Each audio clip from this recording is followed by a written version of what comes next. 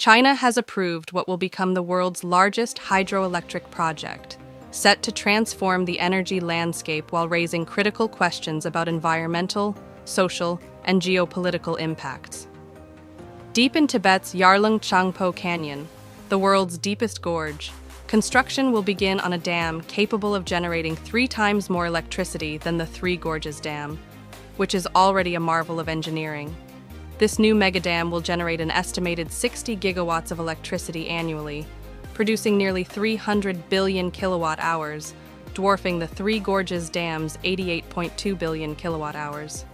The cost of this project exceeds 1 trillion yuan, $137 billion, more than the GDP of some nations. This staggering investment will reshape not only Tibet's landscape, but also Asia's water supply. The dam will be built on the Yarlung Tsangpo River, which originates in Tibet and flows into India and Bangladesh as the Brahmaputra River. This river's natural gradient, cutting through the world's deepest canyon, with an average depth of 2,268 meters, 7,440 feet, and a maximum depth of 6,009 meters, 19,714 feet, offers unmatched hydropower potential. However, the engineering challenges are immense. Construction teams will face extreme altitudes and seismic activity, managing enormous water pressures and variable flow rates influenced by snowmelt and monsoon rains. The region's geology complicates matters further, with 43 major landslide zones, including the Motuo landslide, containing 25.6 million cubic meters of unstable earth. The dam must endure these hazards while being located in one of the world's most earthquake-prone areas. To tackle these challenges, engineers will drill 12.4-mile, 20-kilometer tunnels through solid mountain rock to redirect up to 2,000 cubic meters of water per second. Sophisticated seismic monitoring systems and water quality controls are being implemented to ensure structural integrity and ecosystem protection. The scale of this project is unprecedented. It will generate more electricity than the entire power grids of some countries and could revolutionize dam construction in extreme environments. The site's dramatic U-turn around Namchabarwa Mountain presents unique hydrodynamic conditions, requiring innovative construction methods that push the boundaries of what is possible. China's motivation for this project is twofold. First, the country aims to transition to renewable energy to meet its pledge of carbon neutrality by 2060. Massive hydropower projects like this are crucial for reducing reliance on coal. Second, the project promises significant economic benefits, including job creation and long-term growth.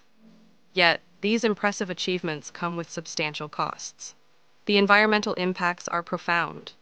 Tibet's high-altitude plateau is one of Earth's most fragile ecosystems.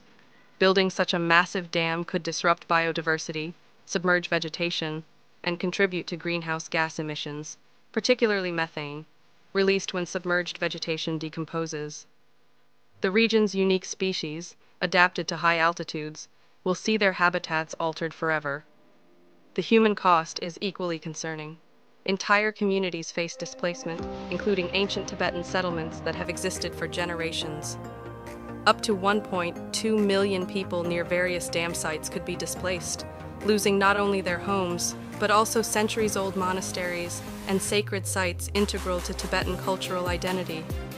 The sheer weight of water stored in the reservoir increases risks of landslides and earthquakes, an alarming prospect in this seismically active area. The project also raises geopolitical concerns. The Yarlung Tsangpo River flows downstream into India and Bangladesh as the Brahmaputra, a lifeline for millions who depend on it for agriculture, drinking water, and flood management. Reduced water flow or sudden releases could severely impact these downstream regions. Given ongoing border tensions between China and India, the dam's potential to control water supply adds another layer of complexity to regional relations. Critics argue that this gives China unprecedented leverage over its neighbors, exacerbating geopolitical tensions in South Asia. Local opposition, though suppressed, has emerged.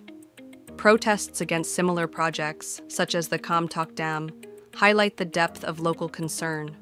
Despite government crackdowns, these protests underscore the social costs of such mega projects.